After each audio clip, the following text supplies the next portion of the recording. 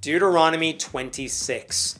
Finally, we are back to a normal chapter in the Bible where it's all about worshiping God and giving God whatever he wants and talking about how awesome God is. Which just shows you why this is the worst memoir ever written. Great ones are written by people who observe the world around them and make very nuanced, thoughtful perceptions about their place in it.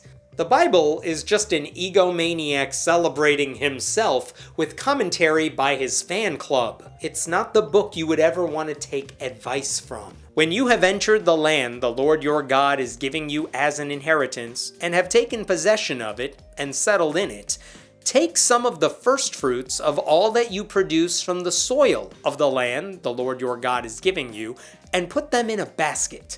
Then, go to the place the Lord your God will choose as a dwelling for his name, and say to the priest in office at the time, I declare today to the Lord your God that I have come to the land the Lord swore to our ancestors to give us.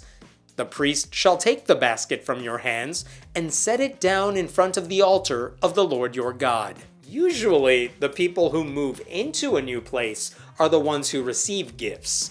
They're not supposed to be the ones scraping up some of their possessions to give away. It's also a very vague request. Take some of the first fruits. How much? Which kind? That matters. You want my old plums? Fine, but you will have to pry my kiwis from my cold, dead hands. It sounds like we're putting these gifts in a basket, giving it to a priest who puts it in front of the altar, and then we all just sit there and wait, because no one's gonna eat it. We're all just gonna watch this good food go to waste. Sure, we could give it to the poor and hungry, but God just wants to show you he's powerful. It's all a game to him. Then you shall declare before the Lord your God, my father was a wandering Aramaean, and he went down into Egypt with a few people and lived there, and became a great nation, powerful and numerous. But the Egyptians mistreated us and made us suffer, subjecting us to harsh labor. Then we cried out to the Lord, the God of our ancestors, and the Lord heard our voice and saw our misery, toil, and oppression. So the Lord brought us out of Egypt with a mighty hand and an outstretched arm, with great terror and with signs and wonders. He brought us to this place and gave us a land flowing with milk and honey. And now I bring the first fruits of the soil that you, Lord, have given me. Place the basket before the Lord your God and bow down before him. Then you and the Levites and the foreigners residing among you shall rejoice in all the good things the Lord your God has given to you and your household. Who needs to hear this speech? Who's the audience? There's literally no one in the room who hasn't heard all this like 100 times. This is truly cultish behavior. Constantly telling people who already agree with you about God how awesome God is. Because the consequences of not doing it are unimaginable. In fact, this passage makes it sound like God peacefully gave them this land flowing with milk and honey.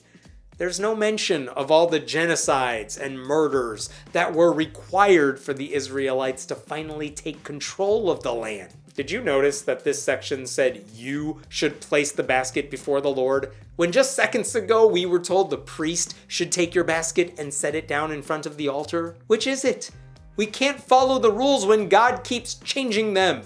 Respect precedents. When you have finished setting aside 1/10 of all your produce in the 3rd year, the year of the tithe, you shall give it to the Levite, the foreigner, the fatherless, and the widow, so that they may eat in your towns and be satisfied. Then say to the Lord your God, I have removed from my house the sacred portion and have given it to the Levite, the foreigner, the fatherless, and the widow, according to all you commanded.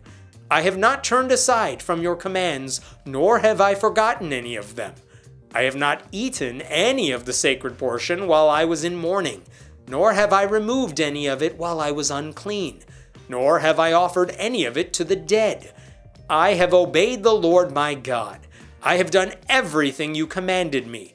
Look down from heaven, your holy dwelling place, and bless your people, Israel, and the land you have given us, as you promised on oath to our ancestors, a land flowing with milk and honey. It's very kind of the Israelites to set aside 10% of their fruits once every 3 years to give to the minority groups and the people God doesn't care about. That's supposed to atone for everything. I don't know about you, but handing me some figs every 3 years isn't going to change the fact that I despise you. The Lord your God commands you this day to follow these decrees and laws. Carefully observe them with all your heart and with all your soul. You have declared this day that the Lord is your God and that you will walk in obedience to him, that you will keep his decrees, commands, and laws, that you will listen to him. And the Lord has declared this day that you are his people, his treasured possession as he promised, and that you are to keep all his commands.